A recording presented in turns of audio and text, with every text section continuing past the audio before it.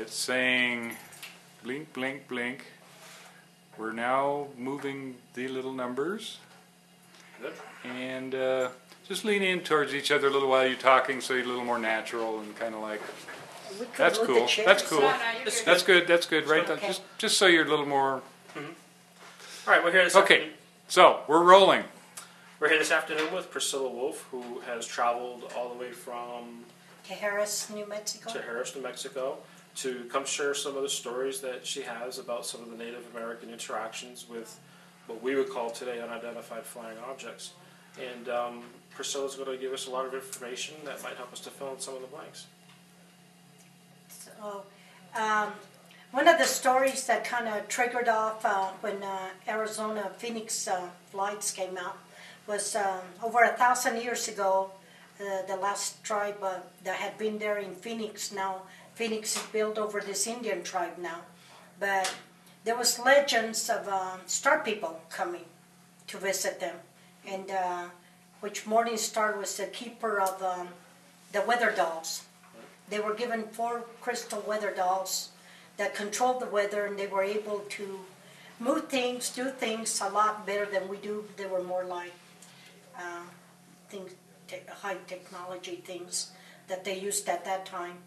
But a lot of this came, my grandmother said, with that they were not to share with other people, outsiders, they call them. Once you shared with outsiders, you lost your gift. They would take things away from you. And that's been the general Native American attitude towards most of these things, is to keep it much more quiet Yes. and traditional, as opposed to exposing it to the larger public. Yeah, and when the weather dolls were brought, and a lot of the old Indian people had seen them, they were either diamond. Well, the ones that came to Arizona were diamond shaped. Some of them were totally closed in the bottom. Some of them were not. They were diamond shaped. Then, which they had 5 lights going out. You know, the main lights going out. They never touched ground. They would stand up, coming down, and then they would flash down like a cloud, and the cloud formation would make stairways to where their people would come out. And So you're talking about the actual objects that you Yeah. reported seeing? yeah, and it would open, but comparing to the legend stories, the middle was filled, but we were not able to see it. Okay. And that's where doors would open. It was not visible to the human eye. And doors would open and the star people would come out. The star people looked like us. Some of them were very beautiful, blonde, blue eyes, dressed very, very highly. And this is over 1,000 years ago? Yes. And this is the Hohokam tribe? Yeah, the Hokum tribe. And this would be located in Arizona? Yeah, they came to Arizona. They came to the old tribe, the legend, and there was many buildings that they built and they had like ceremony places they built, and so. Are there any ruins left that we can visit? A lot of when they were digging up the land, I don't think so, because my brother, when they seen the Phoenix lights, he got hold of me and he said this is a connection to the old tribe. Right. The reason they're coming back, because they were promised, the Indian people, they would come back. Mm-hmm. It might take them 1,000 years, but they would come back. The object that you drew for me when you sent me the letter with the picture of the weather dolls, it looked just like the boomerang UFOs that were seen in Phoenix, and also that I saw on March 12, 1997 in Norfolk, Virginia. Do you think that that these are the same things? Yes. Is that? Because they were promised they would come back. And their timing is not like our timing. Right. It's, we probably, a year to them would be probably a day to them. That's what it says in Yeah. the Bible. It Yeah. says that. So their timing's different than our time. Okay. Well, that would make sense. So a lot of things but they brought the weather dolls down because they were living in the desert. Mm-hmm. So they had 4 dolls that controlled the seasons, the weather from rain. And whenever she went and one of the dolls in the altars. The dolls were not very big. They're bigger on my artwork. But they would put them like in a platform that where she would pray to them. Do you think that they were made from different crystals? Yes. Different... The yellow ones were all yellow crystal. The blue ones, blue crystal, white crystal. And I've noticed a lot when I participated in ceremonies that there was always the orientation of the ceremony to the cardinal points of north, south, east, and west. Yes.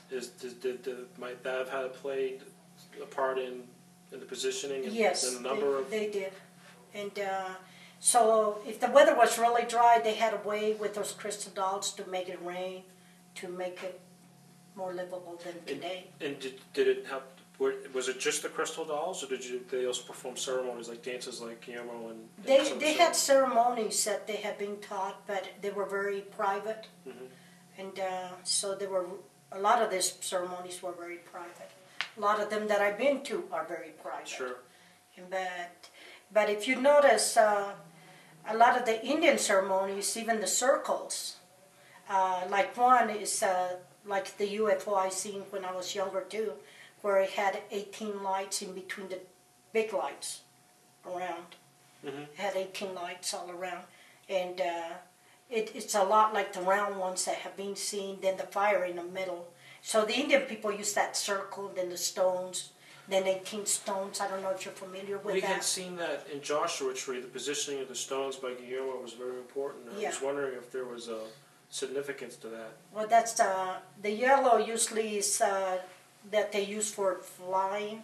It's more of a way to open doors to other worlds, gates to other worlds, we call them. Joshua Tree was definitely that. Yeah, it was gates to other worlds. Yeah. But every one of them controlled something.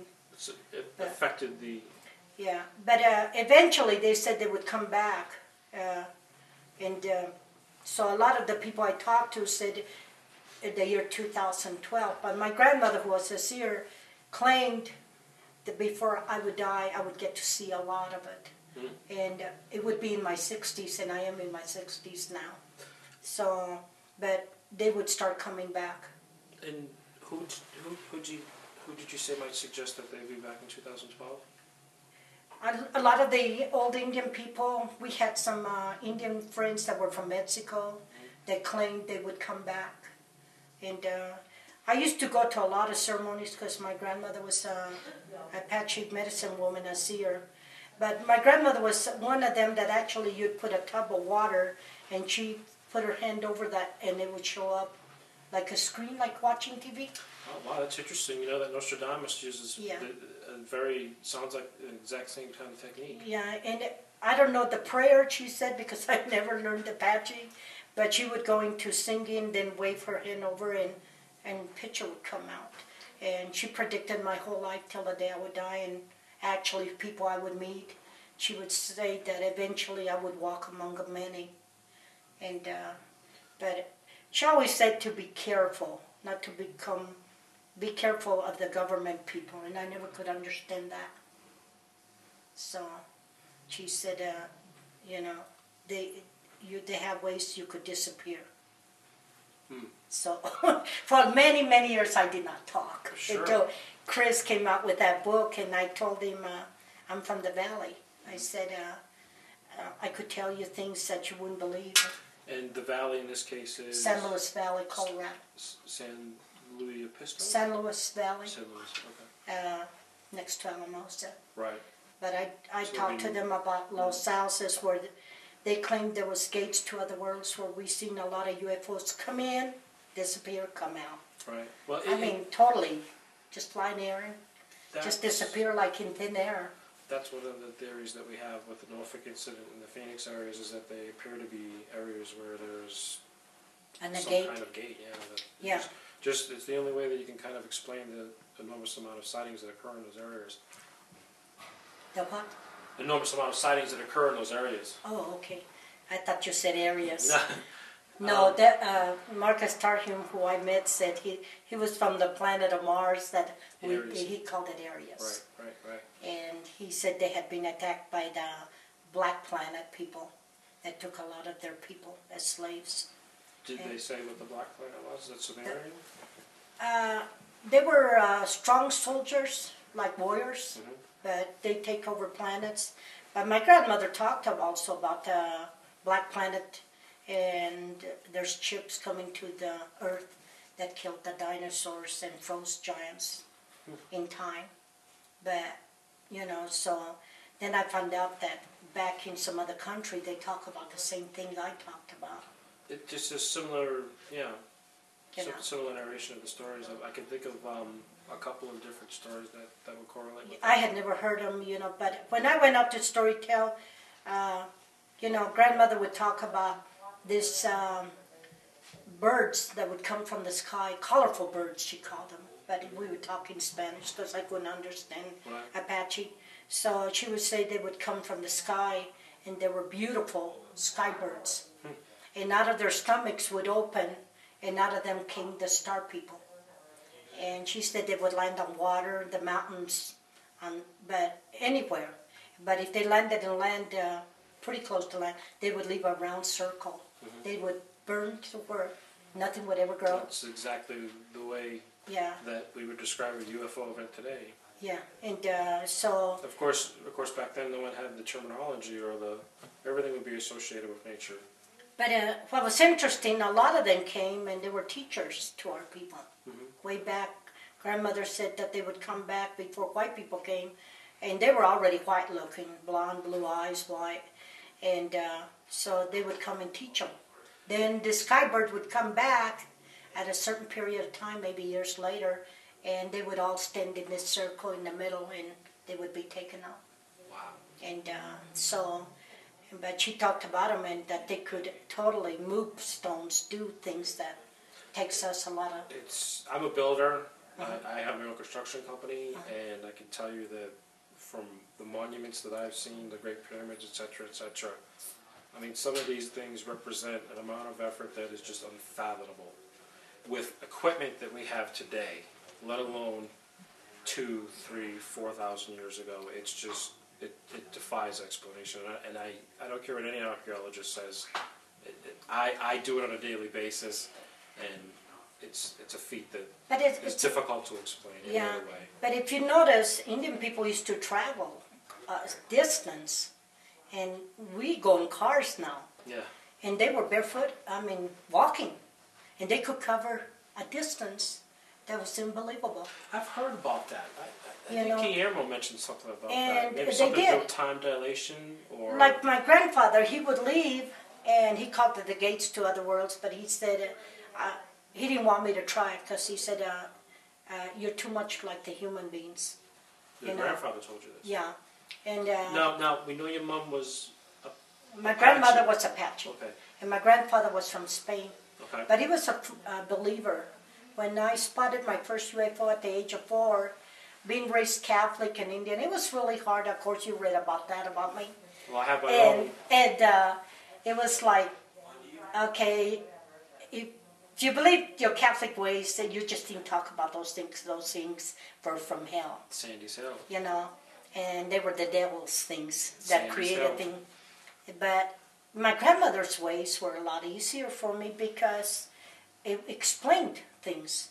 Right. Things that I seen and things that I could do, you know. I had a very similar experience. I grew up in Roman Catholic South Boston, and when I was 5 years old, my cousin and I went to play in the train tracks, and he fell down on a third rail and was electrocuted and died. And I freaked out and prayed to Mary and Jesus, and Mary in particular, and we had no recollection of what happened for 3 days. For 3 days, everything was fine. And then my uncle went to wash my cousin's hand. He thought it was dirt on his pinky finger, and he couldn't get it off. They took him to the hospital and found out that he had somehow electrocuted himself and had to amputate the finger. And they called me in when I was 5 years old. Now, I had no recollection of this. This is stuff that came to me that I began to remember in flashbacks after my UFO experience. Okay, and I realized over time that as a part of what we're talking about here with the UFO experience was that what I thought was the Virgin Mary, okay, was really the UFO. In other words, and this is interesting because in Fatima, there's a new book that just came out. I don't know if you've heard about it yet, but I heard about it, but I haven't ordered it. they've released some documents that I think it's called the Third Secret or something along those lines.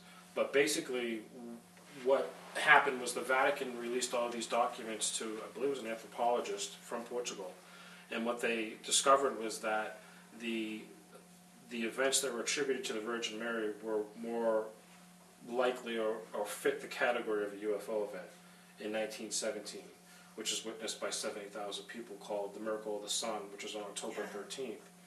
And so when you talk about things like that, it seems like there's a common thread that these beings are not just for any one particular tribe, but it seems like they're working through many different networks to reach people. Oh, yeah. You know, from different religious backgrounds and belief systems. I know when I seen my first one, I was 4 years old, and I was at the window playing, looking east, and it was early in the morning. My mom and my grandmother were all in the kitchen having coffee. We lived in a farm. My grandfather was feeding the horses, and I seen this light, but I couldn't figure where it was coming from. That the light was different than our light. And I stayed watching it, and all of a sudden it was like silver, but like a bowl, just floating up there. It was not very big. And this guy came out, and he had what you would call like the astronauts now. Later on I got to see it, the astronaut outfit, but the silver. But he had this rod with the circle like Egyptian style. Right. He's checking the land at our ranch. For a long time, nothing grew there. It was a round circle burnt. And then he noticed I was looking at him. He lifted the rod, and a flash of light like thunder went through and went straight to my face. Was this in New Mexico? In Colorado. Colorado, okay. And I run into the kitchen, and being raised Catholic, the first thing I was always a talker since I was little. I went in and told my grandmother and all I had just seen the devil. And my grandfather seen it out there, and he came in the house, and he asked me to go outside. My Indian name's Little Butterfly, so he asked me, Palomita, come over here, I'm going to show you what you've seen from another world. Do you, we're in this hotel in New Mexico, and we see all of these, not Holcomb, but what's the word? Kachina dolls. Oh, the Kachina dolls. Yeah. Was it something similar to that? No, this was so different. I don't know. People say, well, you've probably seen a little alien. No, it was, he had a mask. He was all silver all the way down. But he wasn't very tall. But and do you think he was the same as the other one? Star, yeah. I feel like he was a star person because a few days later I woke up and I told grandmother our neighbor's little girl died, and they put her in a wood coffin next to the wood stove, and the two ladies are coming down 5 miles from the house walking, crying, and she said, go to bed. How could you see that? And I said, I see. That's when I started seeing the dead. You know, I actually could see through people. After this encounter with... And I could just close my eyes and x-ray people, which I do at the ceremonies. Steve gets to see me that. And I'll close my eyes, and I don't touch you. I'll just go around, and I actually can pinpoint where your illness is coming from, or it has opened a door to come into your body. And since then, I've been able to see things like that. But I see the dead. I talk to them. And sometimes I see them just in dreams. Sometimes just like me and you.